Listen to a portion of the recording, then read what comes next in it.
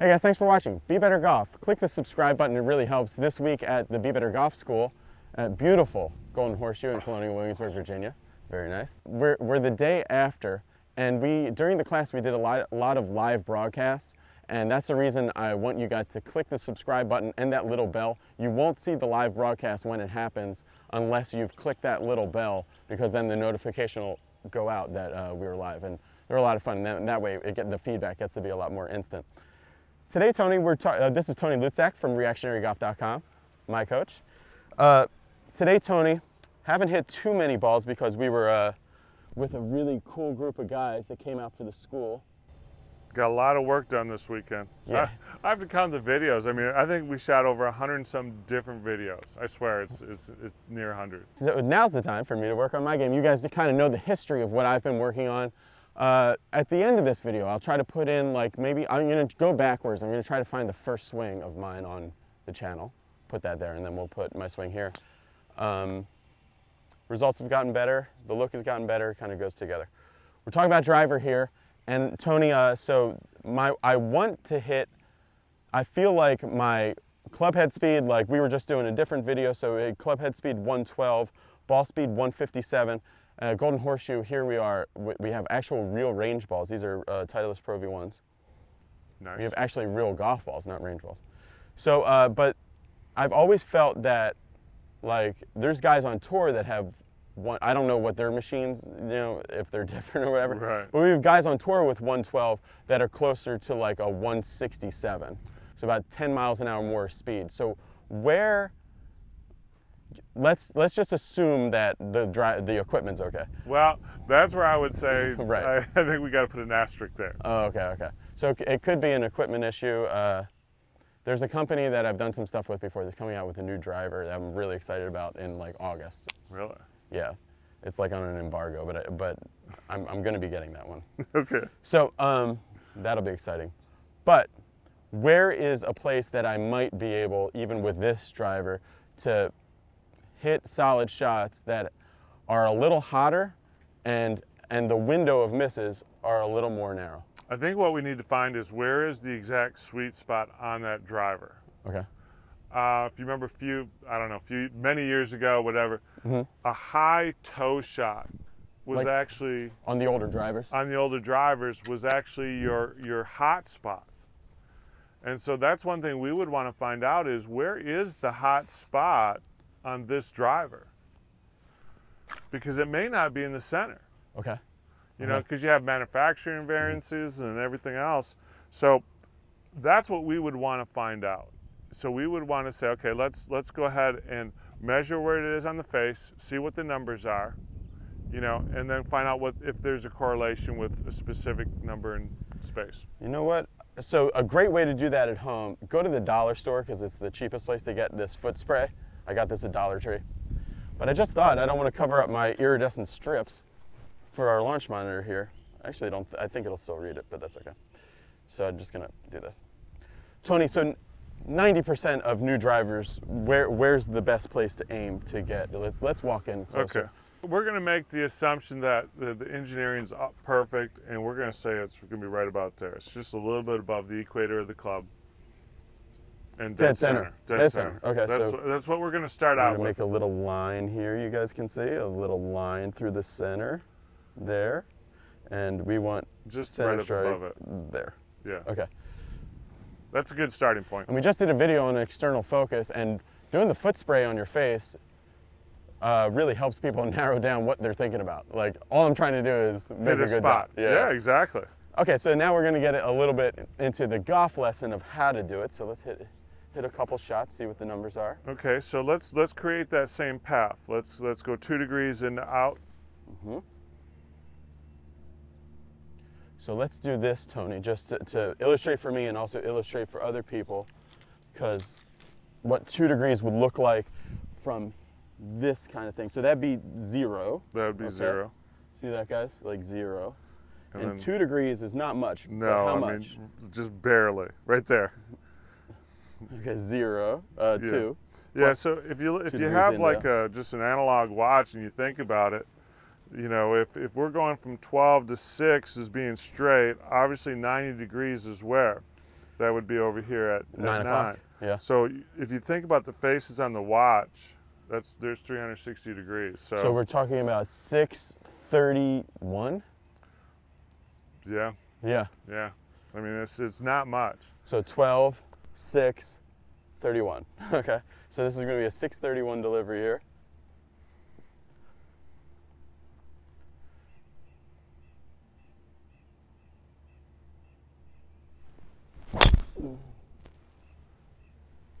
Okay. That was, let's see the strike here, guys. Started to the right and went more to the right. The strike was right in the center, Tony. Okay. Maybe slightly low of what we were talking about, but like center. Okay. So I got 0.5 into out. Okay, that would be pretty darn good. Yep, I'm happy with that. But the face was open. Yeah, let's not worry. Let's just, yeah, that's going to create the spin, but let's kind of correlate the club head speed to ball speed, and then location. Faster. So that's 112 and 158.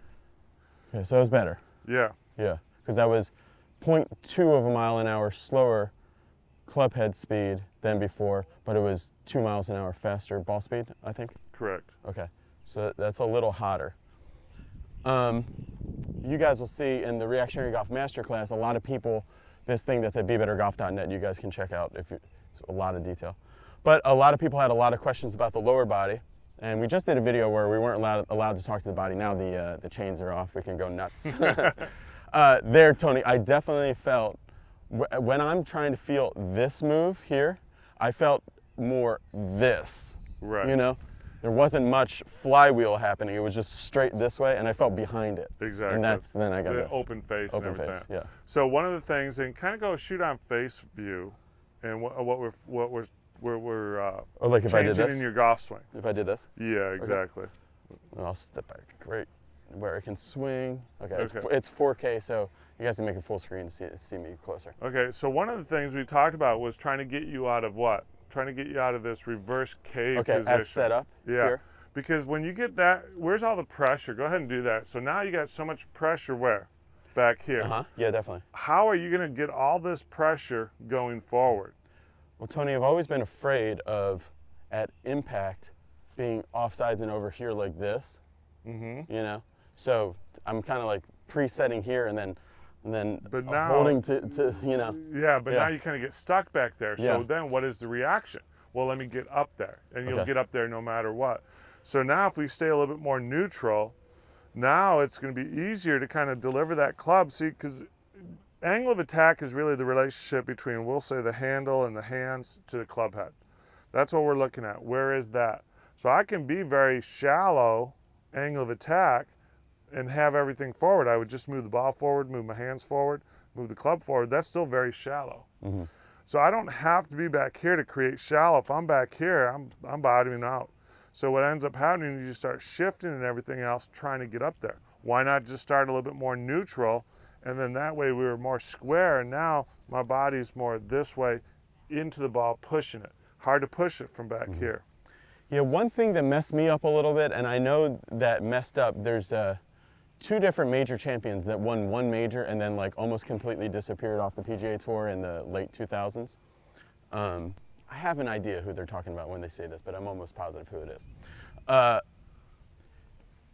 Changed their game after, remember about like TrackMan became really hot about 2009, 2008, 2009.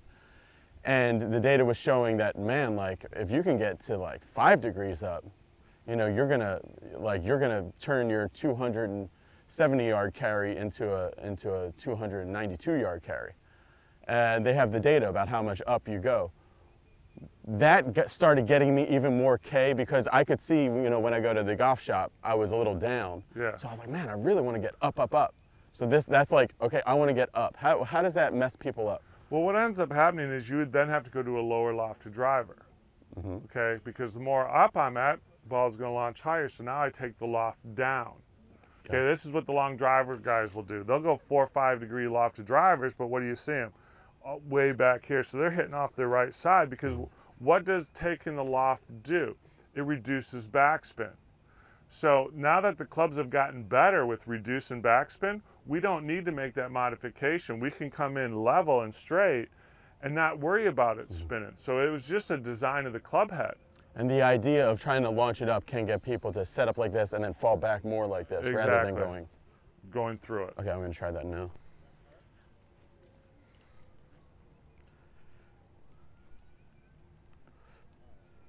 Really having my attention where my impact is going to feel that way, and I'm going to drive forward. Yeah, and just try to stay a little bit more straight to the ball, not to the side.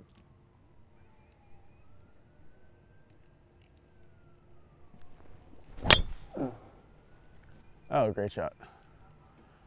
Man, I'd take that all day. Okay. So 110, 111. And 157. So let's see where that hit on the face. Increase the smash factor by even more. Exactly the same spot. It just repeated. The face strike just repeated. It just went right on top of the other one. So center a little low. So let's do this. Let's try to let's play around with this, and we're going to challenge your talents this morning. Give me maybe adjust the tee height so we get a little bit higher. Okay. And let's see what we get. We're only talking maybe what, 1/4 of an inch. Now, a lot of people watching this would be like, if I had the control to hit it in a 1/4 inch, like sometimes you tell like your students, you're telling me at the school, Tony, I was hearing guys say like, you'd say like, okay, you want that to go, you know, 2 degrees more in, out, and they're like, well, if I can control that, but it's worthwhile to try, right? Well, yeah. I mean, think about it. If, you know, asking the guys, they said, okay, take a nail and hammer it. Do you think they could do that pretty easily? Yeah.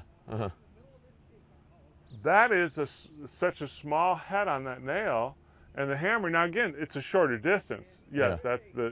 But in a sense, that builds out the whole motor program for everything. So it's just something to train yourself. Why not simplify the process, focus in on that external focus, have that external focus, and just learn that delivery. Okay, so Tony's challenge to me, let's get this a 1/4 inch. A little higher. Which is like? Everything else being the same. Let's just try to tee it up a little bit. Yeah, it's a little higher. So normally I'm like halfway above the crown. Now I'm like 90% of the way above the crown. Let's just see. Again, don't try to alter the swing. Just make that good. Forward with the idea of impact here. Exactly. And staying more here, not reverse K.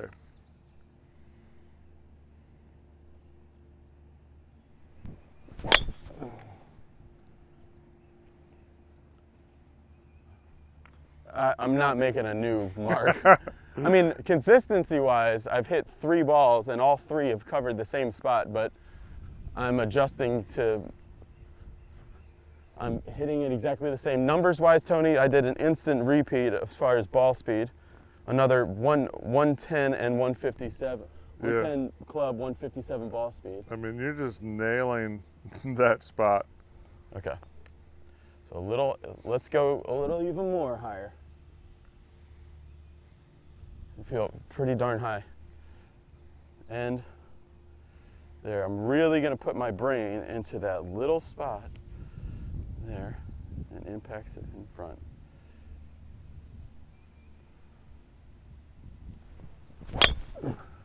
I think that was higher. It was higher, a little more on the toe.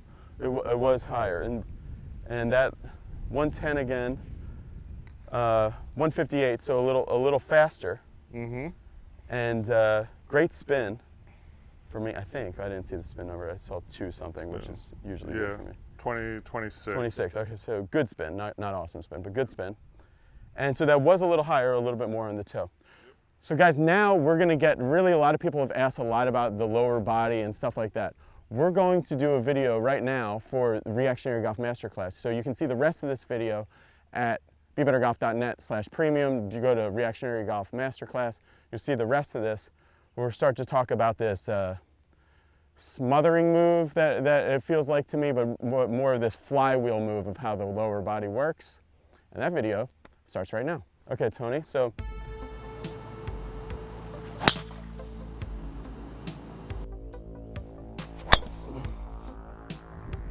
really close, just had the face a little closed. Felt hot. 115 speed, so the clip head speed, and it was 0.2 from out to in. Excellent. 162 ball speed, so that's faster. That's less stuck maybe and faster arms. Yep. Yeah, because that's what we want. We want to be able to go as fast as possible with the arms from a good position. Your arms can't go fast enough.